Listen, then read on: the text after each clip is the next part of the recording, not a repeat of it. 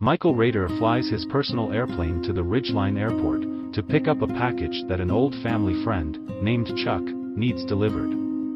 As he disembarks from his plane, Michael fails to notice that it is dripping oil.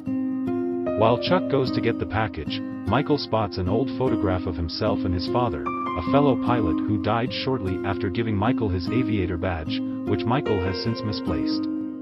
Michael begins flashing back to his father's death in a plane crash, but is snapped out of it by Chuck, who points out that someone is hijacking Michael's plane. As his plane flies around in circles, Michael notices the puddle of oil that has leaked from it.